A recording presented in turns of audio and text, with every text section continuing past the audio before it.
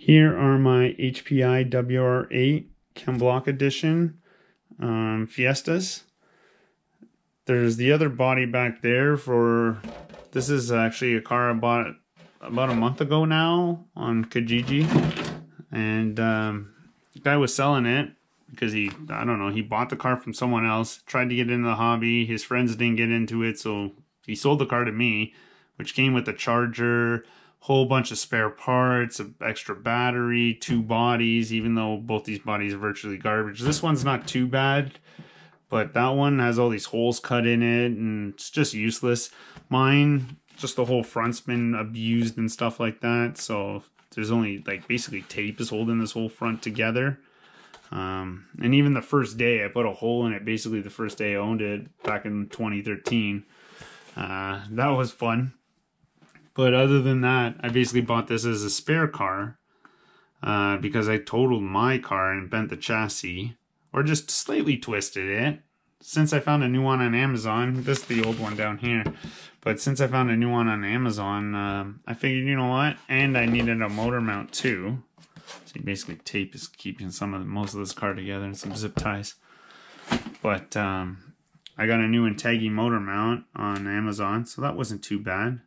Which is actually funny because Amazon had like 8 of these, all different colors. This one was $17 and all the other ones were like 40-something dollars. So I didn't even care about the color. I just needed something that worked. And the orange is nice because it actually goes with the orange metal piece that comes with.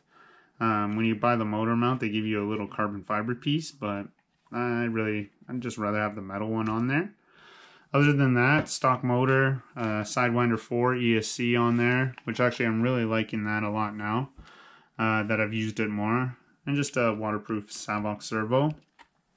And Proline shocks front and rear. So it was nice too when I saw this thing for sale and I saw the Proline shocks front and rear.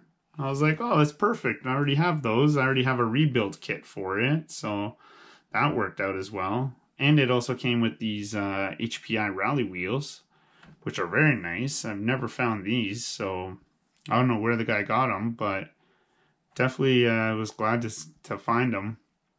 I wanted the ones, there's ones with Michelin on the side, a Michelin sticker, which really look nice for the scale. These were the only rally ones I could find. Like, there's no more tread, obviously, on them, but they virtually had the exact same kind of tread style as this, which is just like these ones. These ones are just some cheap tires. Basically a complete knockoff of the actual HPI wheels, which I did find these. My hobby store did have 2 of them, but that was about it.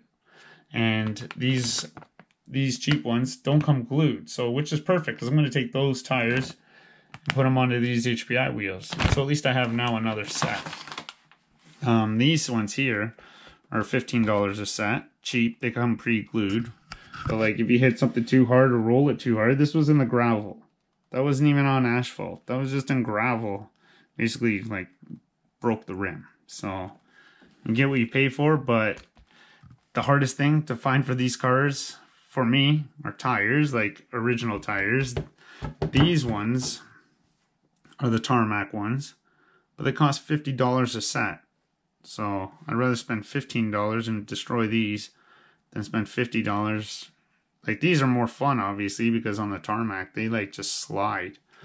But, and you get to have a lot more fun. These actually grip up pretty good because they're pretty nubby on them.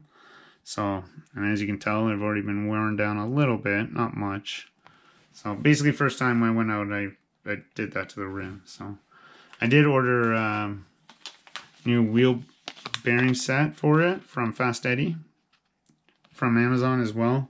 I got 2 of them since now I have 2 cars. Mostly because I got to take this whole car apart now. Because when the guy put the whole car together, like the first day I ran it, I basically messaged him 20 minutes later saying, I already broke the car because the screw came out and the wheel was just doing whatever the heck it wanted, right? So I couldn't drive it anymore.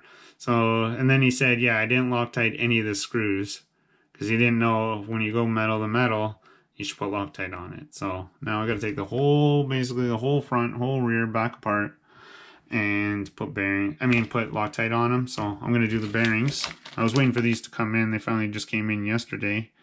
So do that into this car and get this car going. So it worked fine, no problems with it.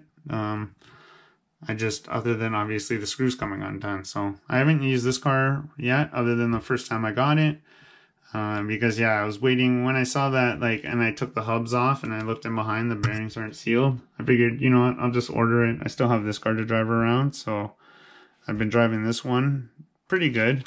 I mean, I've been mostly on asphalt, trying to like just destroy and have fun with these tires. I mean, the chassis is not too scratched up, still looks pretty new, so I'm kind of glad about that. Because with these shocks, I've kind of set it so that it keeps a little higher off the ground. Because the stock one, I mean my original one, just got eaten up by rocks and everything. So, yeah, I had to put a new one on there. Even just for the look of it for now. I'm going to keep this as a spare, obviously.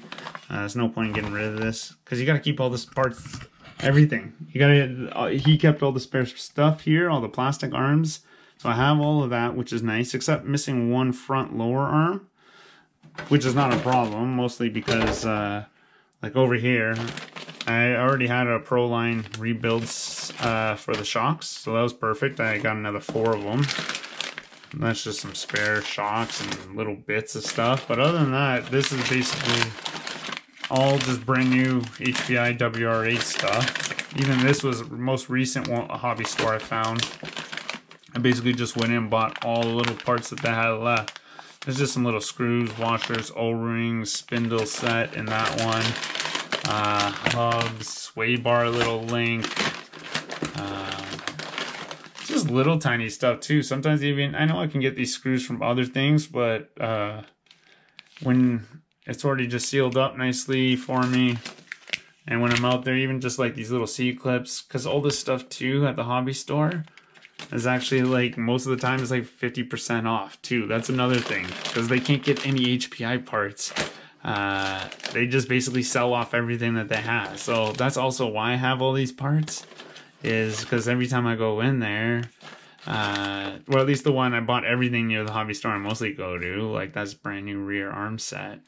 I buy it all because, yeah, it's like 46 to 50% off or something like that.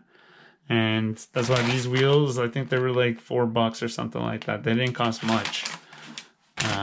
Mostly they weren't even in their system in stock. They were on the shelf, and I asked the guy if I could just have them because they didn't have them in stock. He's like, no. And I was like, he's like, oh, they're 40% off. So I was like, yeah, I'll just take them then. So, because for these $15 wheels, I put the chassis in there now, actually. For these $15 wheels, I mean, you can't go wrong for 15 bucks for a set. So I gotta buy a couple more sets of these. They come in white or black. And I have seen these on Amazon too, but for like $80 for 4 of them. So I would not get that. I only pay $15. That's Canadian too, at the hobby store near me. So if you are looking for tires for a Wr8, I would advise you get these. These ones are very nice, especially if you have the plastic arms and stuff on it. They'll fit no problem. The metal ones might need to get a little bit of spacer on there, but nothing too crazy. So yeah, I gotta put the bearings in, do some Loctite now, and then I'm hoping to run this maybe tomorrow. I might be taking my Granite out and the Sentin, or maybe even the TRX4, because I haven't used that in a while. So yeah, hopefully this helped you guys out.